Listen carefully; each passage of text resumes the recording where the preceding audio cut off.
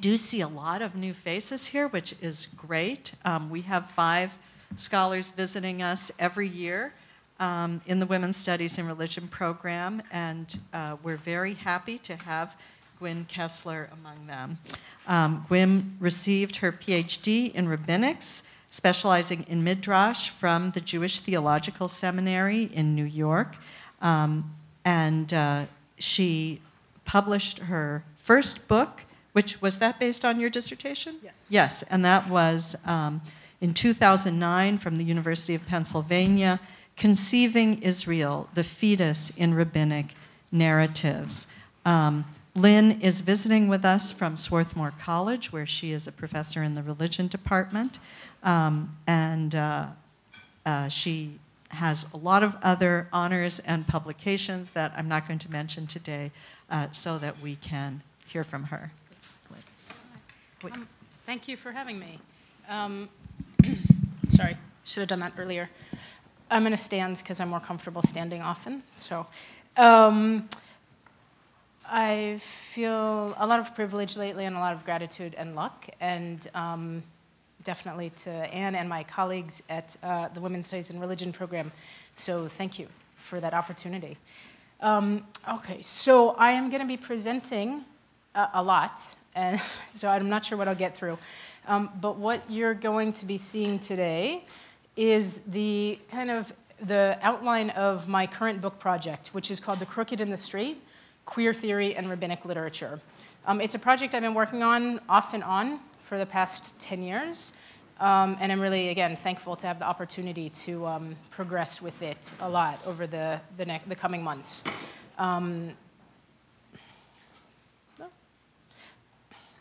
And I'm somewhat new to PowerPoint and even newer to Keynote, so I apologize for the foibles along the way. So the first slide is going to be just give you a chapter outline of what is in the book currently. I suspect that it will change a bit, as books do, but the introduction will probably stay, at least on topic, where I will introduce the readers to rabbinics and queer theory, and I will talk about both rabbinic literature and queer theory to us in a few minutes. The second chapter is going to be on mitzvot, commandments, and gender performativity. The third chapter is on rabbinic genders. The fourth is biblical figures as gender benders.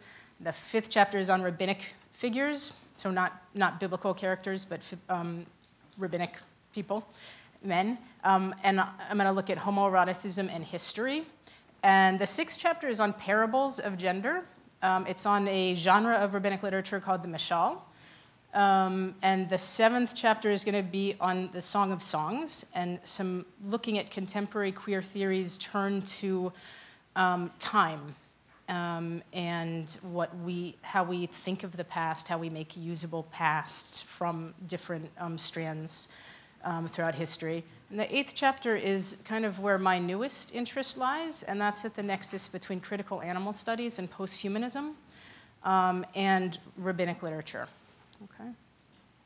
So now we'll back up a little bit, and I kind of play in the title with this verse from Ecclesiastes, which is, "That which is crooked cannot be made straight, and that which is wanting cannot be numbered." So that's where the crooked and the straight comes from. Okay. And I guess I use the crooked and the straight to pun or to play with queerness and straightness. So the topic that the body of literature that I work with as my primary text is called rabbinic literature, and it is rabbinic interpretations from the 3rd through the 8th centuries of the Common Era. It's an oral literature that's transmitted among the elite class of sages. We used to think we had access to kind of, popular Judaism of the time, like the lay people's Judaism, and we have come of age as scholars in rabbinic literature and realized that however vast rabbinic literature is, and the wealth of information that is there, it is generated by a group of scholars and represents their visions of what, of who Israel is, and what Judaism comes to be. We talk about it in terms of time period, geographical provenance, genre, Midrash, Talmud, Halacha, and Agadah, and a couple of things you want to know is it's characterized by indeterminacy, right, and multiple interpretations. So I like to say whenever someone says, you know, Judaism says X, as if there's only one thing, run, okay? Because it is often undermined. The Bible works this way too. It'll say something and then kind of be in tension with that same saying in another place, okay? Here's a little, my partner Tamara is here, and she said that I need pictures. So I'm working on that, and color and beautiful things. So I'm obviously a text-focused person, at least in my research. And so here's some color, and there'll be a little more to come.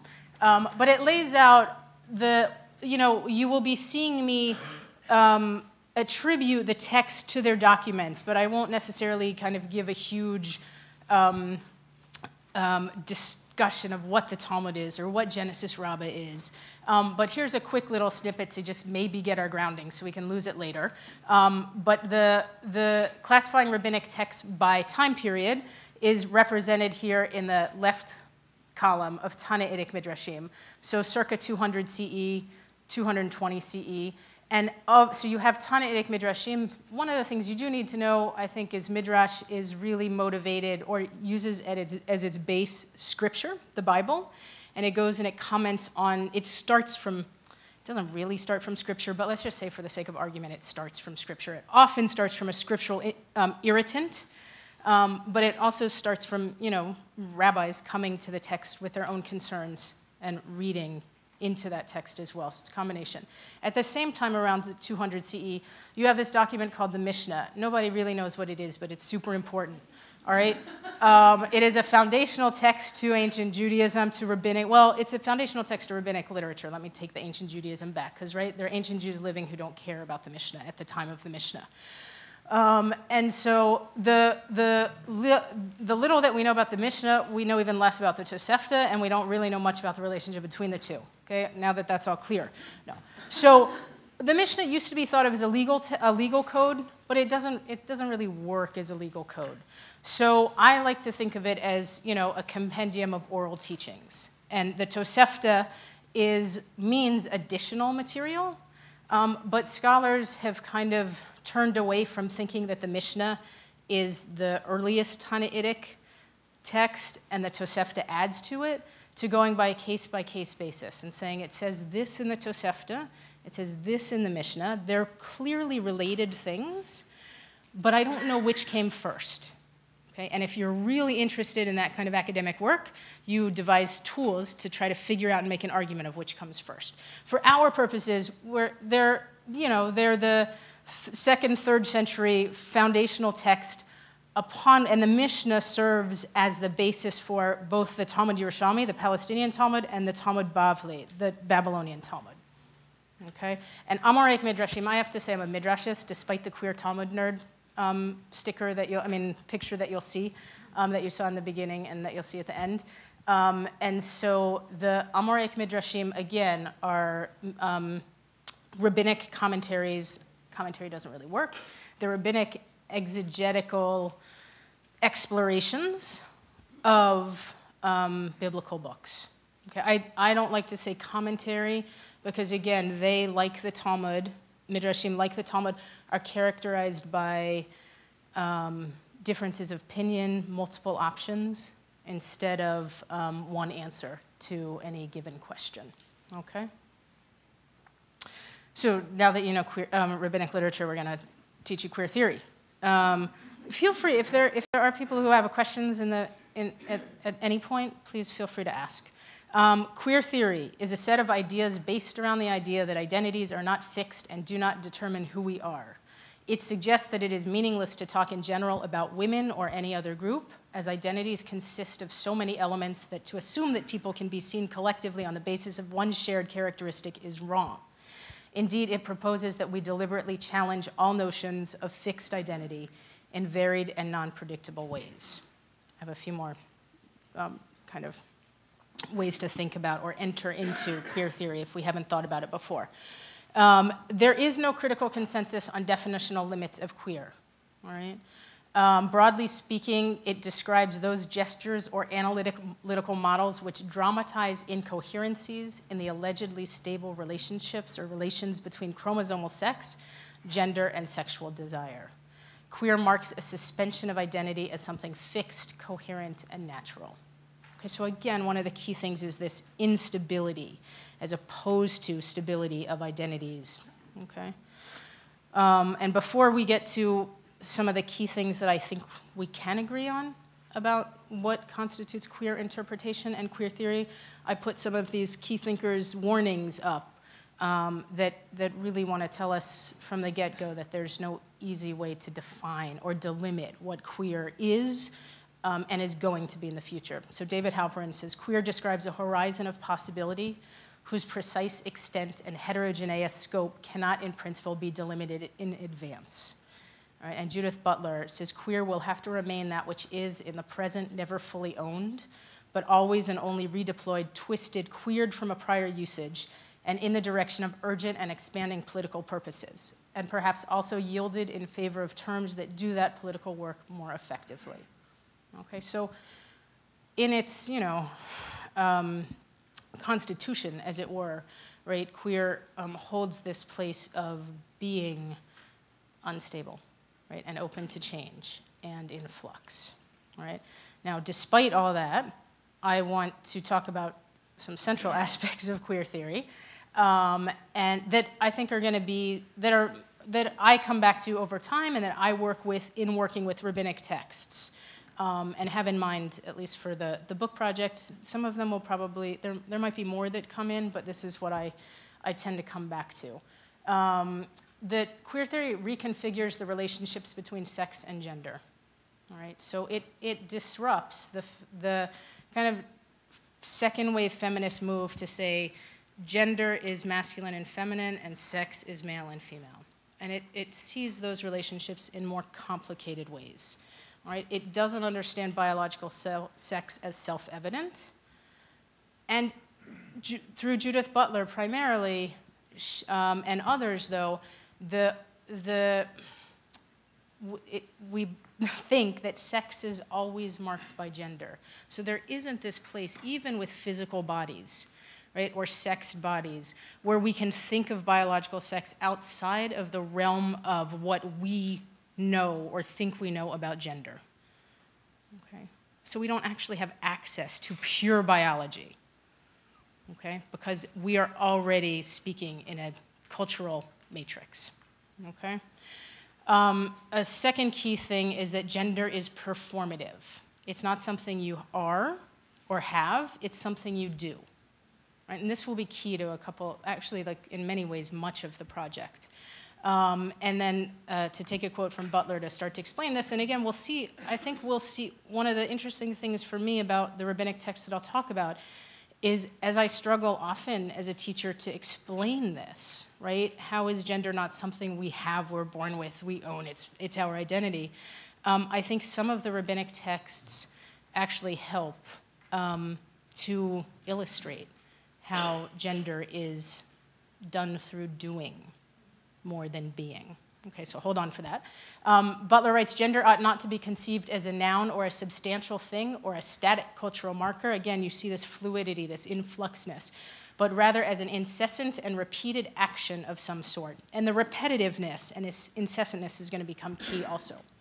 Right, the third thing that I think through with queer theory is that it tries to deconstruct the binary sex-gender system. Okay, it's not, all of these kind of work together, and they're not totally separable, but this means that it considers how binary sex, male and female, and gender, masculine and feminine, are challenged, and here this is going to be key for me again, both through non-binary bodies and non-binary gender performances. So I guess the third thing kind of tries to bring together the first two aspects that I'm trying to say. And again, what I want to try to bring out in this talk and in the chapters of the book is kind of the impossibility of separating the embodied gender, or embodied, we would say sex if we wanted to, but I would always prefer to use the term gender, the physical bodies and the actions that they perform in ways that both contribute to readings and hopefully disruptions of gender. Okay? So I'm going to pick up on that theme with gender performativity and mitzvot.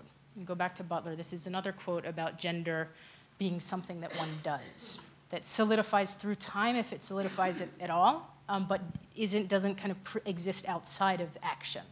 She says, gender is in no way a stable identity or locus of agency from which various acts proceed. Rather, it is an identity tenuously constituted in time, an identity instituted through a stylized repetition of acts. And I want to pick up and say, and I've kind of thought this for a long time, ever since I read Butler in the 90s. I kind of feel like you were there when we discovered Butler, Jane.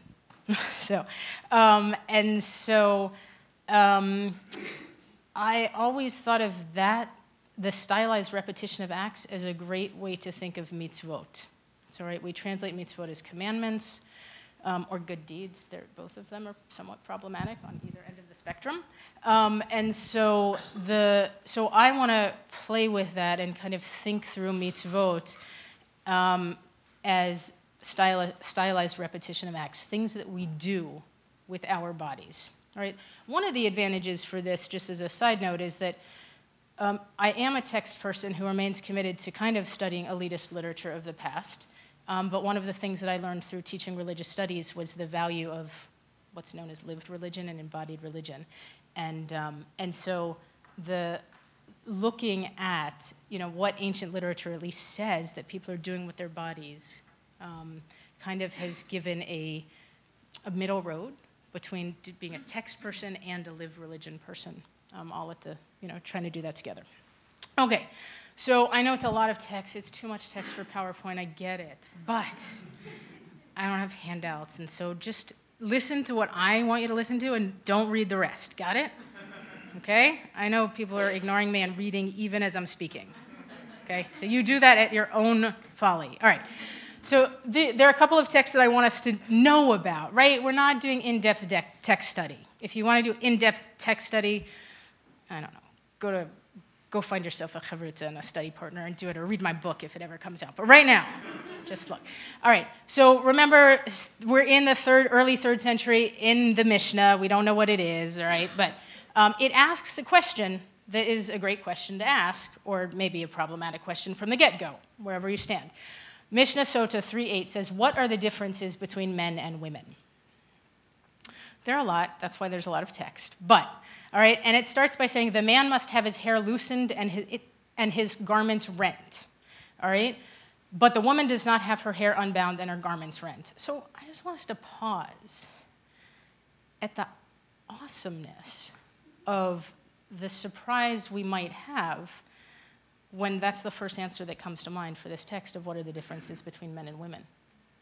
It doesn't start by saying their bodies are different. It doesn't even start by saying women are light-minded, which we have to look other places for, right, in rabbinic literature.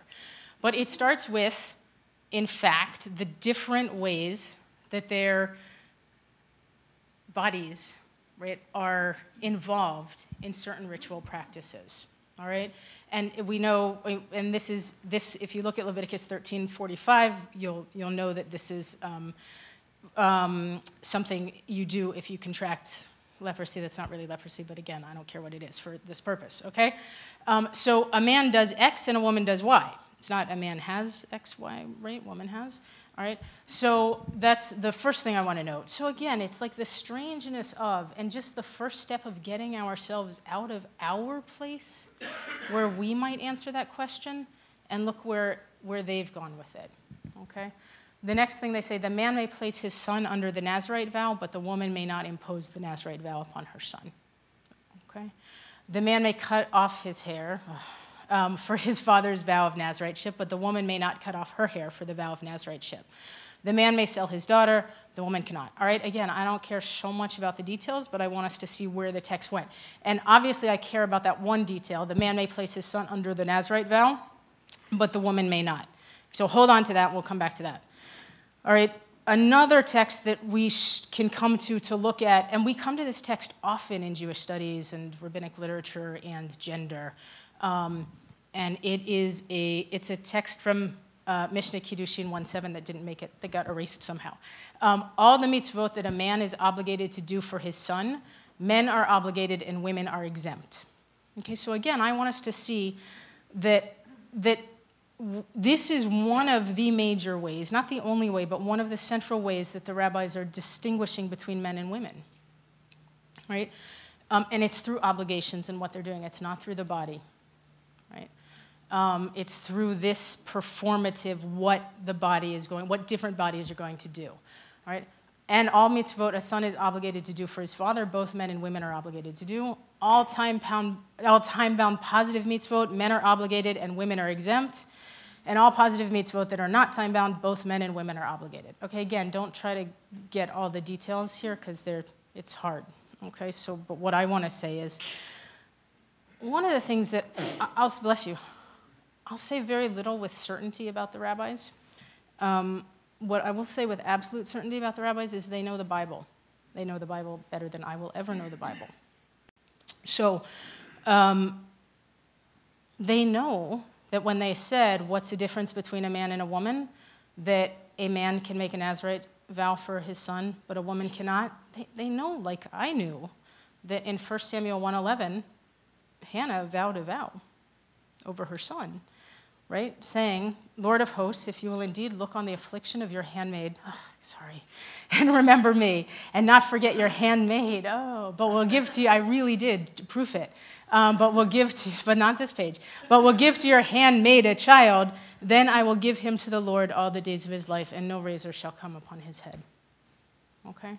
So they have to know that there's kind of a glaring contradiction in how they define men and women with the biblical precedent. So of course they could say it's an exception, blah, blah, blah. But what I want to do is just point it out and point out their knowledge of this. So even at the space where they want to define the differences between men and women, they've canonized exceptions. They've canonized instability right there in that ruling. Ruling is a little heavy, right? They're positing, they're like thinking out loud. But we understand these things as rules. And again, that's probably our problem, not theirs. Okay, so again, if you just go back here, all the mitzvot that a man is obligated to do for his son, men are obligated. So, right, we're in the Mishnah, so we need the Tosefta and the Talmuds to help us with this because what mitzvot is a man obligated to do for his son?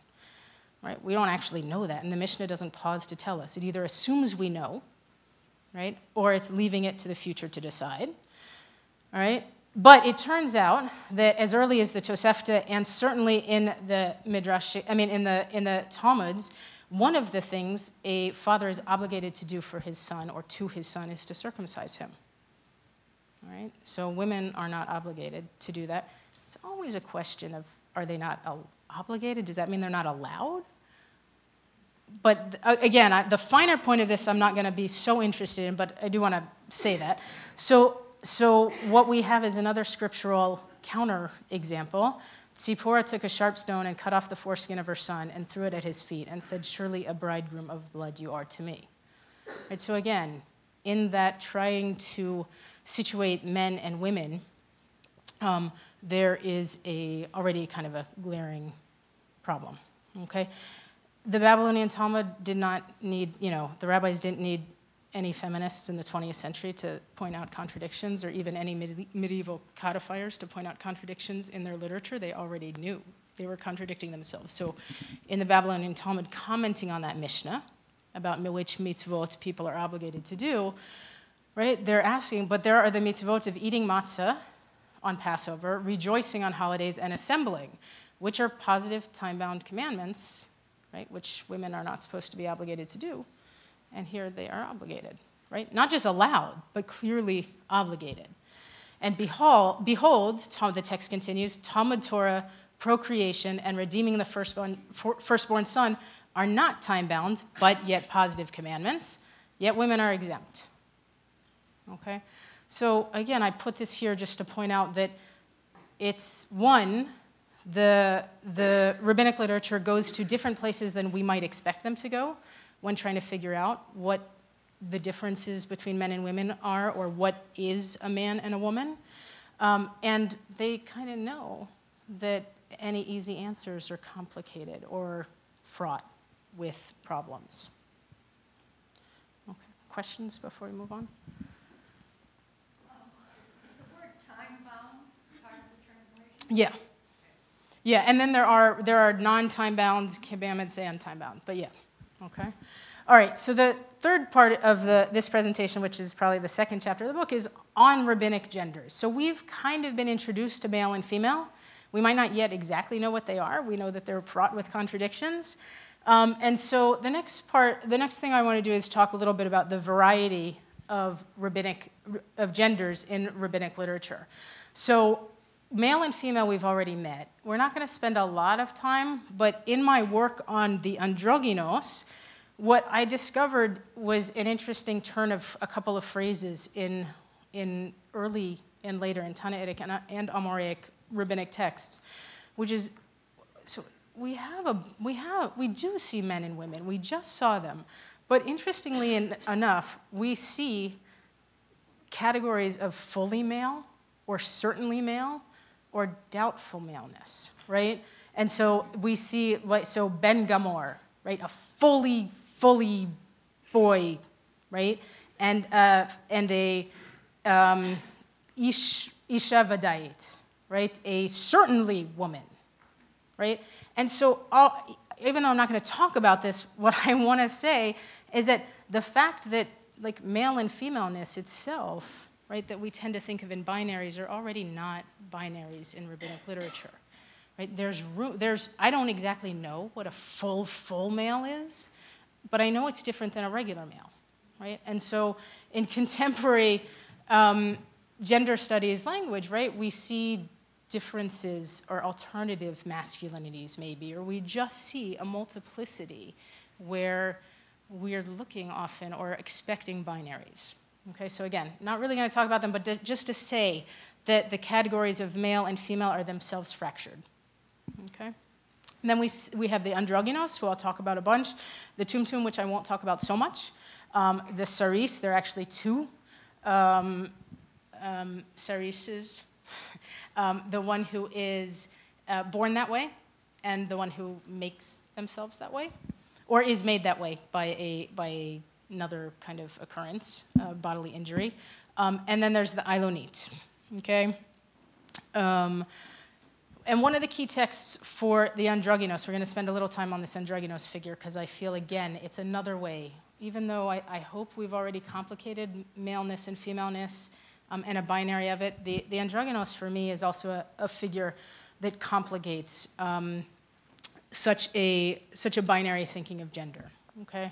The Mishnah, again, in the Mishnah, and androgynos is in some ways like men, and Z is in some ways like women, and Z is in some ways like both men and women, and Z is in some ways like neither men nor women. So I apologize for the typos in the previous handmade text. This is not a typo. So, right, as we struggle with language in the late 20th and early 21st century for pronouns for non-binary gender people, one of the suggestions was to use Z and her instead of his and hers and she and he. And so I play around with this. Typically when I write in scholarship, I kind of take the same tactic that for the androgynos that I take for God, which is nice actually now that I think of it. And I just say, right, so I don't gender God. I just say God, God, God. And I've had to restructure sentences and paragraphs to not pronoun God. And I kind of think the androgynos deserves that kind of respect as well. And so I often just, say the androgynos. And yet I'm not perfectly happy with that. So I keep trying. And so one of these one of the things I'm doing is playing here with a third option for a pronoun. I'll leave it at that for now. Okay. So so that's the opening line, and already we have this acknowledgement. There's an androgynous person that is like men in some ways and like women in other ways, and I feel like right there it starts to collapse the binary. Okay. Again, the text goes on and says, how is Z like men? Z conveys uncleanness with white like men, right? So seminal emission, and dresses like men. That's according to the Mishnah. The Tosefta, remember, we don't know the relationship between the two, but sometimes they are on topic and say interestingly diverse things. The Tosefta doesn't say and dresses like men, but says does not dress or cut her hair like men. Okay? and marries a woman but is not married as a woman like men, and Z is obligated to all the mitzvot stated in the Torah like men. Again, the point for me is not for us to get mired in the details of these, but to say, right, what's the answer? The answer is not about what this person is or what gender they have, but what they do or what the consequences are of being in a certain type of body. All right, so again, even though this is in a section necessarily, like kind of on bodies, and we think we've left gender performativity behind, we can never leave performativity behind, nor can we ever ignore the fact that there are human bodies doing those mitzvot. So the kind of both the gender and the embodiment work together. All right, so that's what I wanted to get to there, is that, again, the answer for talking about gender has ramifications, and I think has to do with what people do with their bodies. All right, it continues, how is he like both men and women? One incurs guilt for hitting or for cursing here, like both men and women, and anyone who kills her unintentionally is exiled, and who kills her on purpose is put to death, like both men and women. I was going to take that out, but social justice-y, I kind of wanted to put it in, right? So this person, right, it's defying classification, their humanity is never in doubt, right? There is no license for hate crimes. There's no license for violence. All right, whatever you do to this person is treated as if you are doing it to, a human being. Okay.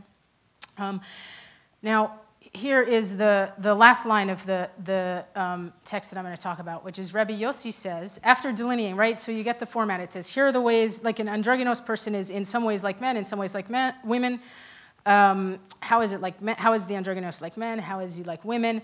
How are they like neither, right? Both and neither. And then the text finishes and says, Rabbi Yossi says, an androgynous is a created being unto herself, and the sages could not determine about her whether Z is a man or a woman. But the Tumtum is not like this. Sometimes Z is a man and sometimes Z is a woman. Right? The purpose for me here again is, I read this text as a kind of an open acknowledgement that the rabbis can't determine how to classify this person and say this person's unique.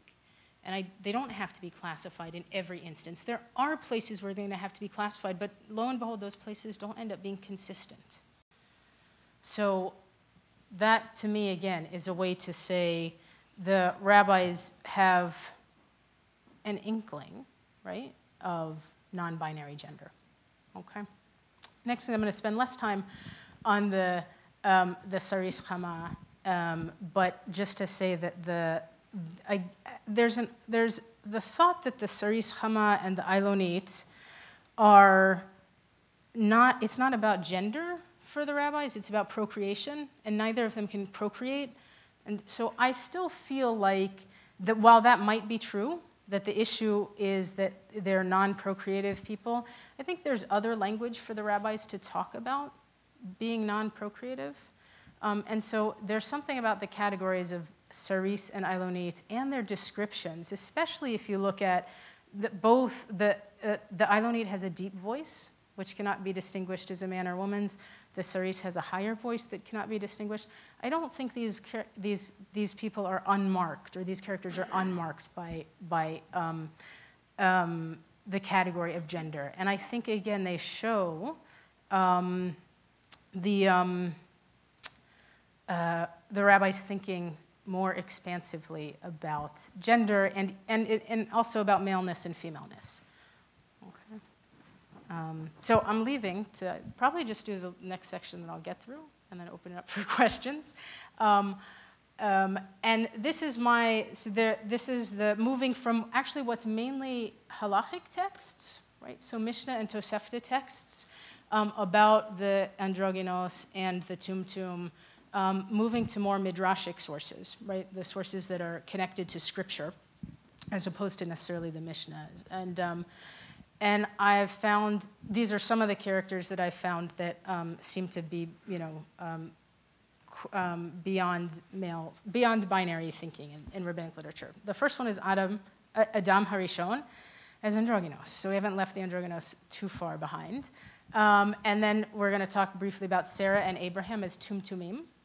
Okay.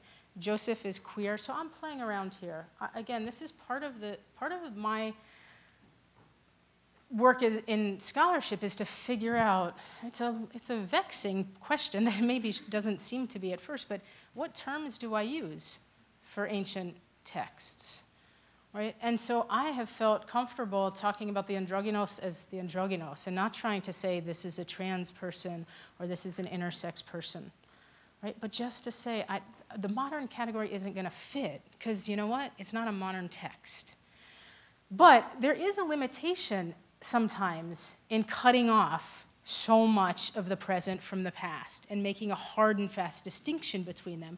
Because one of the things we do as scholars, and one of the things we do as queer scholars, is it's queer or not actually, is try to reach into the past, right, and have a conversation. And a lot of queer theory talks about really kind of tangibly touching that past, reaching out in that past in a really emotional way.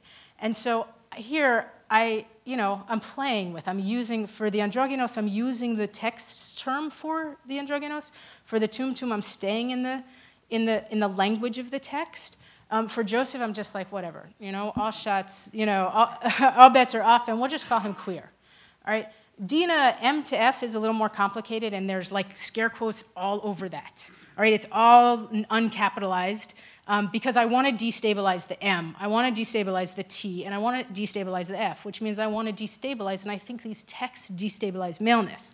I think they destabilize the two-ness, right? That once you were this, and then you're that, and I think they destabilize femaleness. So, I'm playing with it and trying to complicate it at the same time. Mordechai, I'm going to call him genderqueer. They're fungible, right? In other contexts, I'm really happy calling Sarah and Abraham genderqueer. Again, we'll see the text in a minute. And God, asterisk, I feel like I just want to put the asterisk after, like we've moved to, in trans theory, put the asterisk to hold the place of trans theory that hasn't been written yet, trans bodies that we don't know, that won't be easily subsumed. So we write an asterisk, as opposed to deciding, is it transgender, is it transsexual, is it, right? So trans, and then asterisk. So I want to do that with God. And the quote of the most trans of all is from my 10-year-old son. So thank you, Toby. All right. So my androgynos figure is from the first human, Adam Harishon. The verse in Genesis says, and God said, let us make Adam in our image after our likeness. And God created the Adam in God's image. In the image of God, God created him. Male and female, God created them. Okay, so it's a vexing verse. I'm not going to solve it here today. If you guys know the solution, you can tell me in the question and answer section. I kept the him here. I mean, the God created him to mark the singular, but in another context, I might have changed it to God created here. Male and female, God created them. I love the them, because another pronoun that people are embracing for non-binary is them. And I love now that we've come around to having an option for what is going on in this verse where it moves from singular to plural. So I like the them. Right? And it doesn't have to provide, like, for my generation, it's like, but it's plural. What do you do with the singular plural? And, younger people have decided it's not a big deal, okay? All right. So you've got the biblical verse, right? And what I wanted to do is show the rabbinic interpretation of that, lest we think, various things that have been thought to make that first Adam non-androgynous, right? There's a text in Genesis Rabbah, it's a 5th century midrashic compilation, and paralleled in Leviticus Rabbah, also the 5th century. And it says, Rabbi Yirmiyah ben Elazar said, when God created Adam, God created here androgynos. As scripture states, male and female, Z created them. So again, I decided, instead of just translating, right, God created, I did the Z capitalized for God. Again, I'm just playing with language and seeing what the options are and what we'll take. So, right, that's a text that just says it like it read it, right? That God created this being androgynos. And like it says it in Scripture, guys, what's the issue? All right? So there's another text. So one of the real interesting things about Genesis Rabbah in this text is that they try to, most commentators or most scholars have tried to like flatten this text and say, oh, see, there's an androgynos, like Adam Harishon is androgynous, but the three statements, or at least the first two statements are different. The third statement is always gets dropped off of the conversation. And so I'm trying to bring that third one back, but I also just want to point out the differences between the first and two. The second opinion is Rabbi Shmuel bar Nachman said, when God created Adam, God created here two-faced, right? Not like the Batman villain, but right, androgynous, we think, but back to back. And God sawed here and made here two backs, one for one side and one for the other. So so this morning I was going over the slides, despite the handmade fiasco, and I looked down at the Hebrew, and I had this translated, one for male and one for female, which is how everybody translates this text. If you look in the Hebrew, there's no mention under Rabbi Shmuel bar Nachman's comment that one side was for male and one side was for female. I'm sure it's implied. Like, I get it. But what was really interesting to me is, like, the translators, and myself included, just went along and read binary gender into that statement, where I think it's lurking, but I don't have to embrace it. So I took male and female out, because it's actually not in the text. And that makes a nice transition to the third text, Rabbi Tanchuma. And again, these are presented right after each other. I've edited a little bit of the of some of the fluff, actual scriptural exegesis that's going on in here, to take that out for us. But the third one is, Rabbi Tanchuma in the name of Rabbi Benaiah said, when God created the first human, God created here a golem. And Z stretched from one end of the world to the other. As it is said, your eyes have seen my unformed shape. And the text kind of continues to expand this Adam and leave the binary of male and female behind. And so I like that about it. And I like the three in conversation with each other, okay? So Abraham and Sarah, we'll go through this. I'm going to take about 7 more minutes to go through the queer, gender-bending biblical figures. And then I'll open it up for questions. In a text in the Babylonian Talmud, it's actually all about, it's a long passage about fertility and infertility and why the patriarchs and matriarchs can't have struggled to have children. And one of the unique things about it is they actually don't just rush to think that it's all the barrenness is only the woman's issue. And they talk about both of the figures who, with infertility. But in the midst of this, they say, Rabbi Ami stated, Abraham and Sarah were originally tumtumim. So tumtumim are people we don't know what their gender/sex is. We think that it means they have a layer of skin, or they're covered by, their genitalia are covered. And if you perform surgery, apparently according to the text, it will be revealed what sex they are. And yet there are texts where that more simple description or definition is undermined as well. So, but that's right. There's something about their genitalia that is not normative. And then how do we know that they were tumtumim? Because there's a verse in Isaiah that says, look unto the rock whence you were hewn, and to the hole of the pit whence you were dug. And the next verse says, look unto Abraham your father, and unto Sarah that bore you. All right, so God had to sculpt a penis for Abraham and dig out a vagina for Sarah. Okay, but God waited until they were 90 and 99. So for much of their life, they were non-binary gender. Okay, Rabbi Nachman said in the name of Rabba bar Abuha, Sarah, our mother, was an Ilonite. As scripture states, and Sarah was barren, she had no child. She did not even have a uterus. So again, we didn't spend that much time on the Ilonite, but it's a figure of, I think, that has a female figure with non-feminine normative gender markers. Okay, so in one text, the rabbis are, they don't seem to be upset necessarily about calling their patriarch and matriarch, right, their father and mother, Tum Tumim and Ailonit, right, these non-normative genders. Okay. Joseph, that's a picture. All right. She told me I needed pictures, but she didn't pick the picture. So, all right. So Joseph was 17 years old. Right. We'll go through this relatively quickly. He was 17 years old, but you say being still a youth. Right. The text says he was a youth. Rather, he was behaving in the ways of youth, na'arut, or of young women, na'arot. Right. We don't have vocalization in the manuscript, so I don't know exactly how to vocalize that text, right? I actually like both of the options, and I would probably keep both in play and talk about the differences for both of them. But what does it mean to act in the ways of youth, or what does it mean to act in the ways of young women? He was penciling his eyes, fixing his hair, and lifting up his heel, right? So he's wearing makeup, making his, blow drying his hair, and walking in high heels. All right.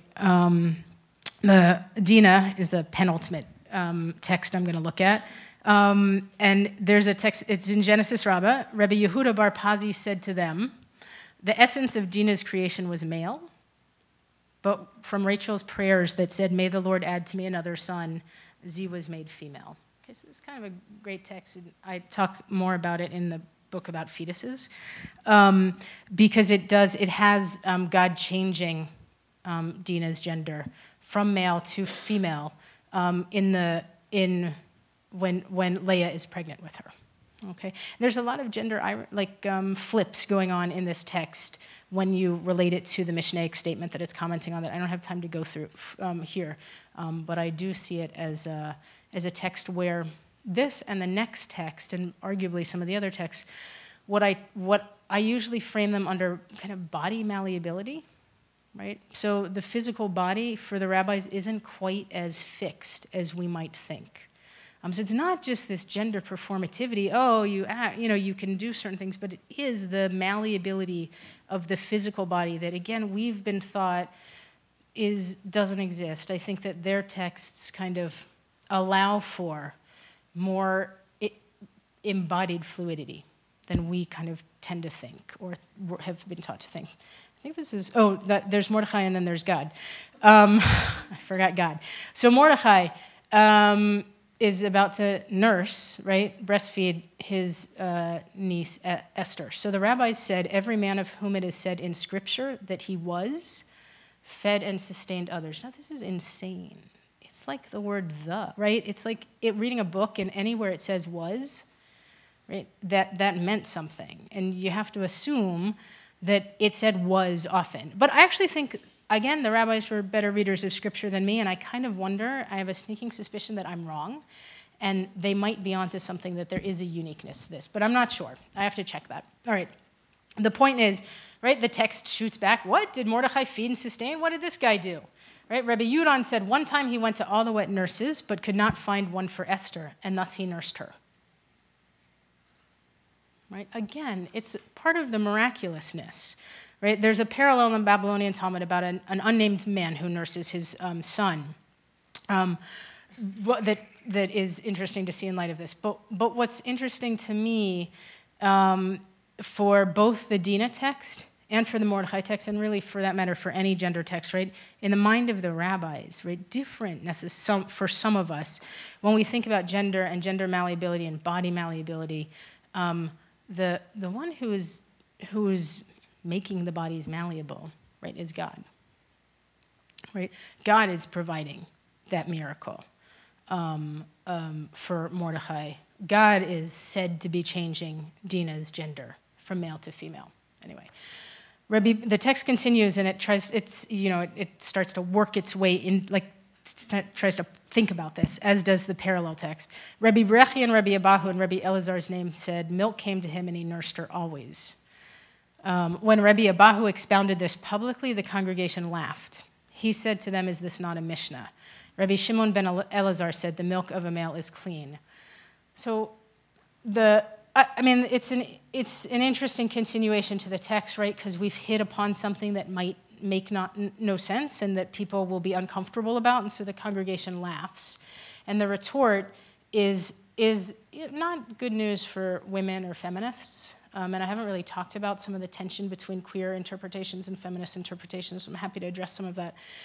It's because I won't get to the part of the talk where it's really clear.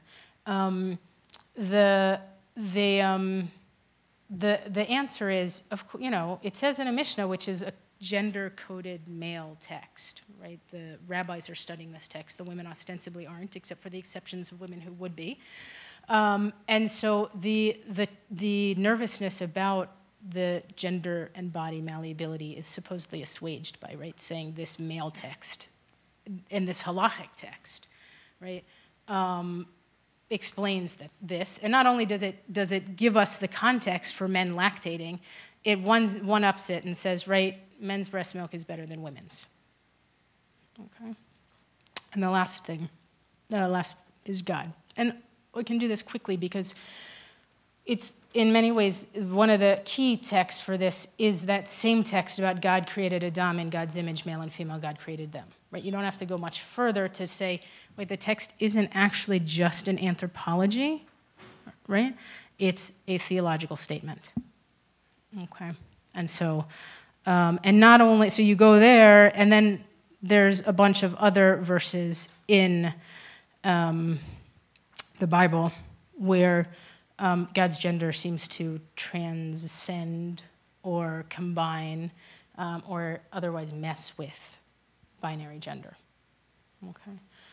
And then, again, to look at that last rabbinic text and say, the rabbinic text about the androgynous, and that where Adam is created male and female, and God saws them, to understand that, right, in the rabbinic world, there would never be any sawing in two of God. So whatever the interpretations about Adam are, where, the androgynous person is separated or cut male to female, you wouldn't say that about God. God would exist more in this state that is a unified, beyond binary, though, being. I'm going to do the last. So since we're talking about God, right, I started with the Ecclesiastes verse that said, that which is queer cannot be made straight, which is the second verse here. But Ecclesiastes also says, in very similar terms, consider the work of God, for who can make straight what God has made queer. I like that both appear in that text. And it does kind of answer that there is, right, that God is doing a lot of this queerness, or is in control of a lot of this queerness. Actually, there's a positive and negative message, so we can talk about that. And then I just wanted to say that, to stop there, and give a shout out to a friend of mine's a traditionally radical yeshiva. And I stole her product for the flyer that hopefully you guys saw and came out with. Thanks.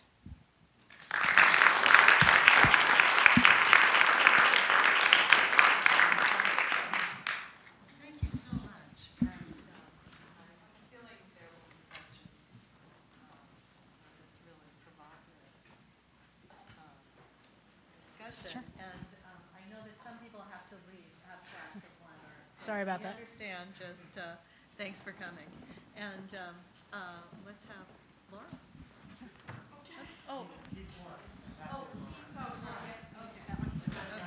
Oh, okay. That one's live.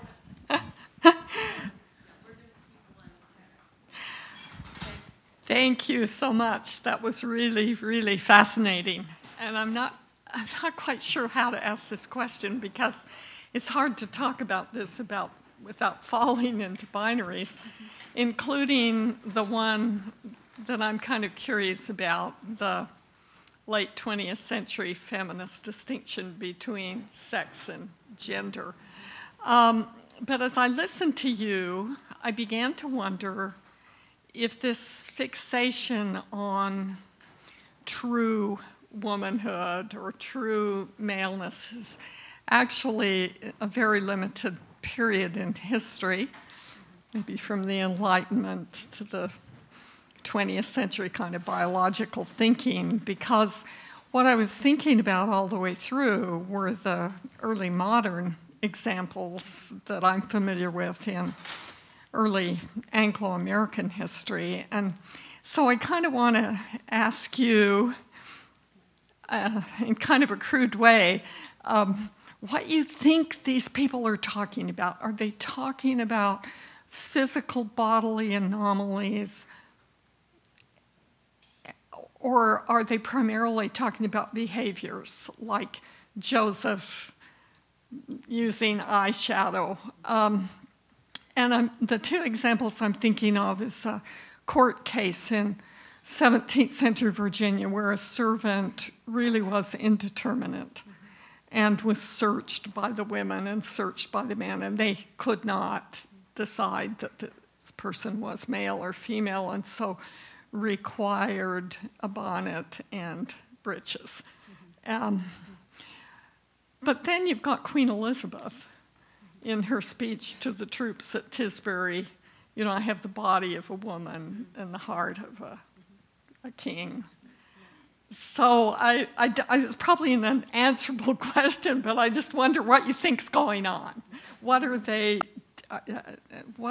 doing with these texts? What kinds of problems are they solving? I think that, you know, I'm hard pressed to say it's one or the other. I do think that the anomaly for the rabbis plays well into it. I think they are thinking, and they typically think along, they're, you know, like other people, very interested in places where binaries break down, or at least theoretically break down. So I think the answer is both, and you know, that there is an indeterminacy to the body that they see and know. And I don't, you know, I mean, I guess I would have to say the gender performativity part of their reading mitzvot as, you know, repeated acts of, I don't think it's intentional. I mean, I think my reading of it is a valid reading of it, and does show that the kind of the point, if this wasn't clear about all that, is of harping on that, is that it makes every day everything open to gender subversion, and so I think it's the other side of having a rigid binary. And I think they were aware of that, though, somehow. I think so I think they play together. But I think I'm taken by your statement about this, the second wave feminist smallness in terms of, you know, time scope with that, and I think that that's really interesting, and actually do want to say that it was completely necessary to separate sex and gender in the context in which it was done, and I'm thankful that that was a second wave feminist move, because it, you know, gave me access to various things. So I'm not angry about that, but I do like to historicize it and see that it's being rethought too, that relationship.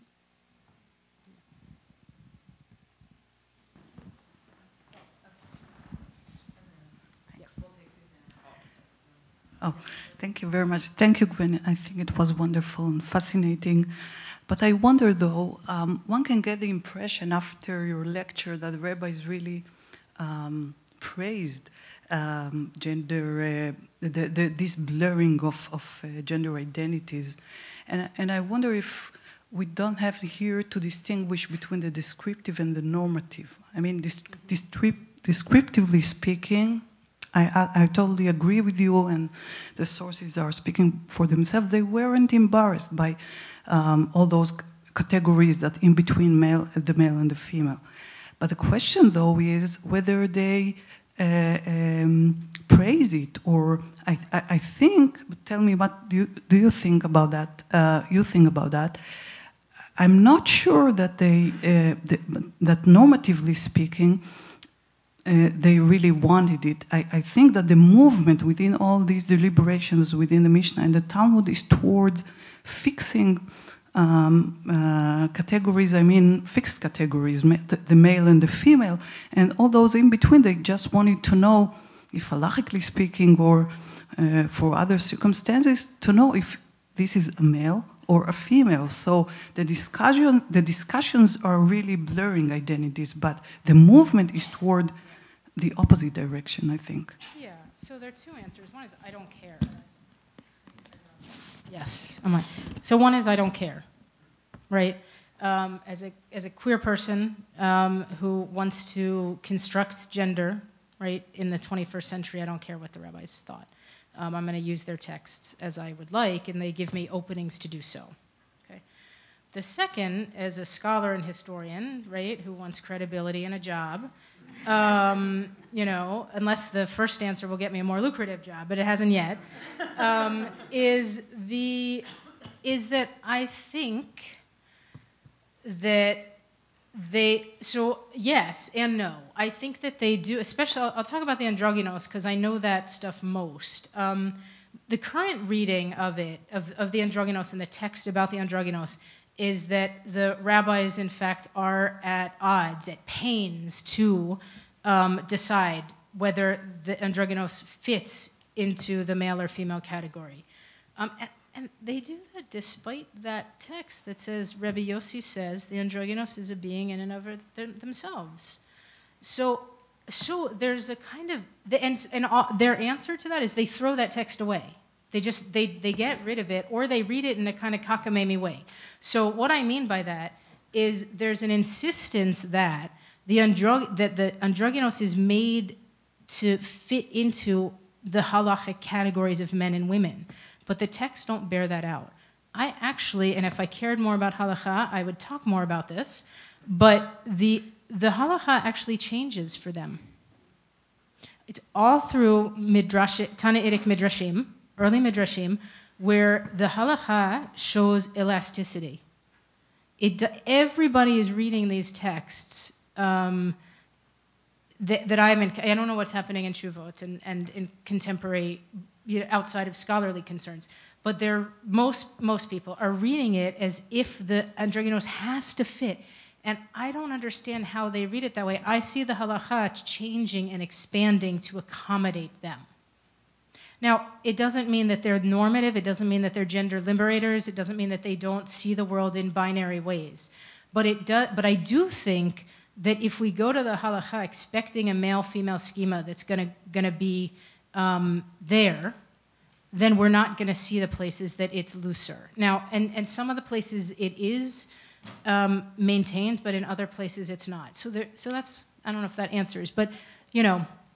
But I wouldn't paint them as gender liberators. But I do think the important work of queering them is to do that they did think that there's a difference. I mean, they understood the malleability of bodies. And, on some level, politically speaking, it's not how I understand gender, but if they're going to attribute gender changes to God and miracles, so be it.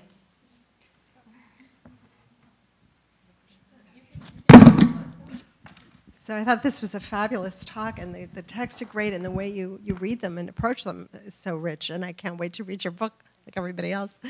I'm just curious about something, because there are certain eras in history when there seemed to be a preoccupation with boundaries more than in other periods. And as you were talking, one of the things that we get from feminist theory, feminist scholarship, is the insight that gender is sometimes used to speak about something else at the same time. So I'm just wondering whether you might consider this in the historical context and say, are they talking also simultaneously about who's a Jew and what are the boundaries of Jewishness and how to incorporate people not born Jewish into a Jewish community, define them Jewishly, etc. Because so many of these metaphors seemed to strike me that way, and I guess also because recently reading some new work by Israel Yuval, I started wondering about the ways in which these might also be polemics against certain Christian claims regarding purity and gender, and et cetera, et cetera.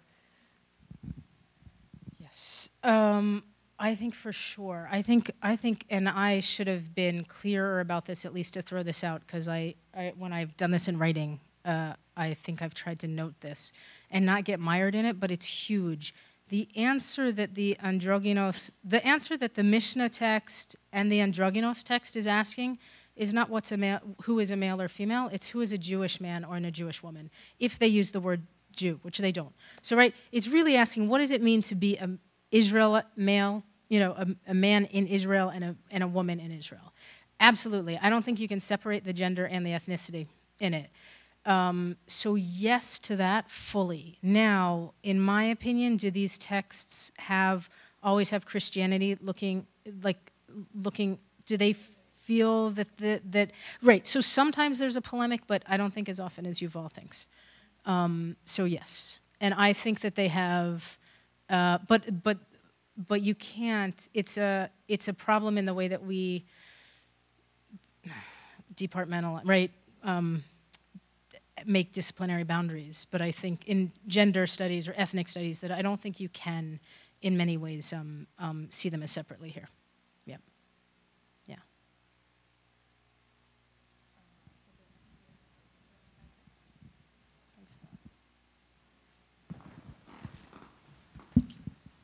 Gwynn, going back to what you said a couple of minutes ago about one's approach to halakha, predetermining what one will see, have you had the opportunity to present your work to any Orthodox scholars? And if so, what was their reaction? Did you have to duck?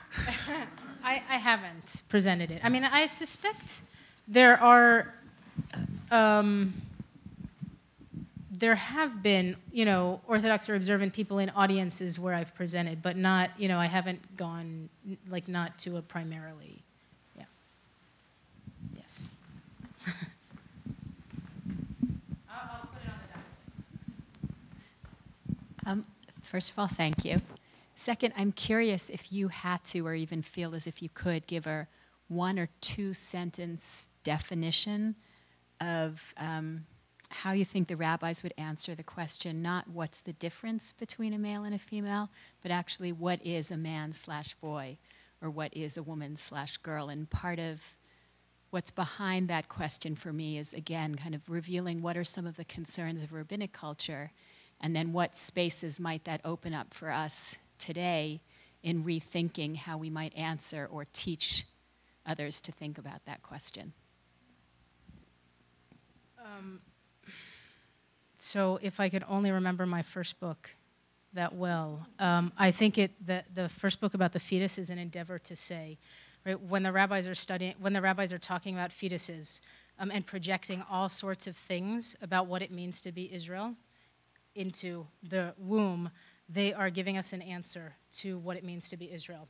And what does it mean to be Israel? It means to believe in a God who delivered you from Egypt, gave you the Torah, and is in control of procreation, and that is in control of, not in a loose control, but I think that that's what it is. It means God took you out of Egypt, gave you the Torah, and you are in a relationship with that God that comes with stipulations, and that's what it means to be Israel. Yes. Well, yeah, because right, totally different from me. Yeah.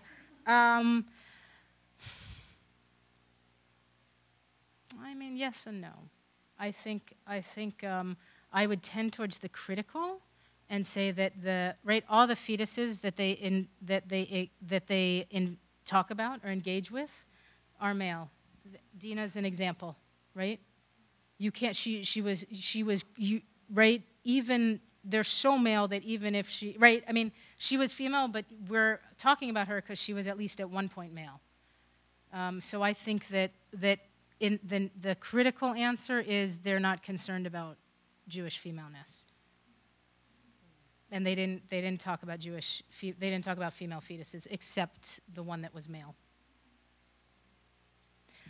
But again, that's not the answer. We don't have to stop there, and I think we can look for places where certainly Jewish femaleness or women of Israel are articulated against other peoples. Yeah, but I think it would be it's what we look for. It's not paramount on their mind, but we can find it.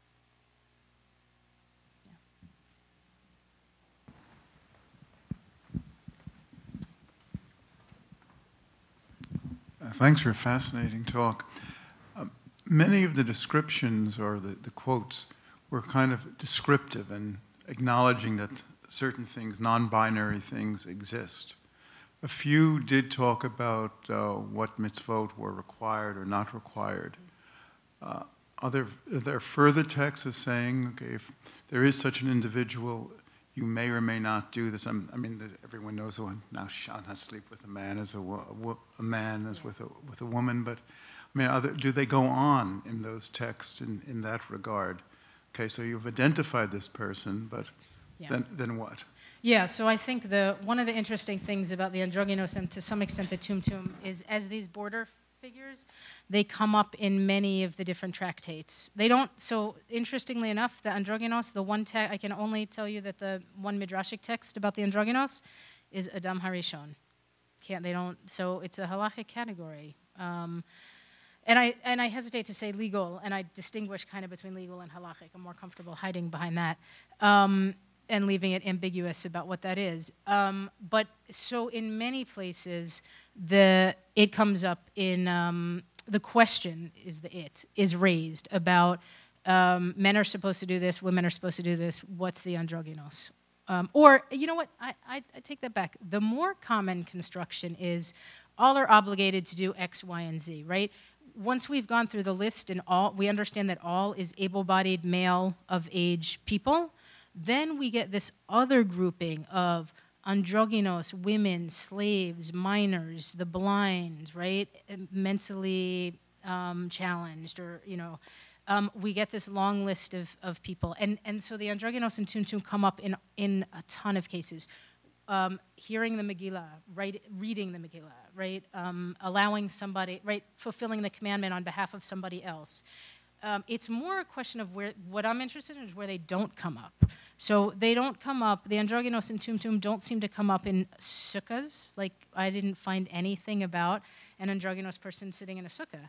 And I wanted it because I teach I have a handout about Sukkot. And so, but they come up for the, almost every, if an ox gores a girl or boy, right? I know only girl or boy. What happens if the ox scores an androgynous, right? And so this is where and the answer is, well, the ox is subject to the same penalty it was if it were, and this is where the language of full boy or full girl is used.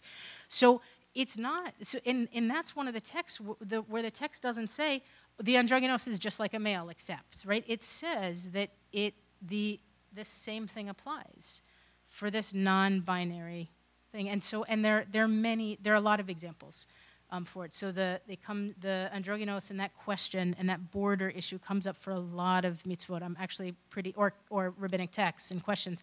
I'm curious when it doesn't come up, why doesn't it come up? But yeah, so the ox, the value of the temple, the price that you would pay. Comes up. Circumcision, of course, it comes up as a question of what to do. So many places.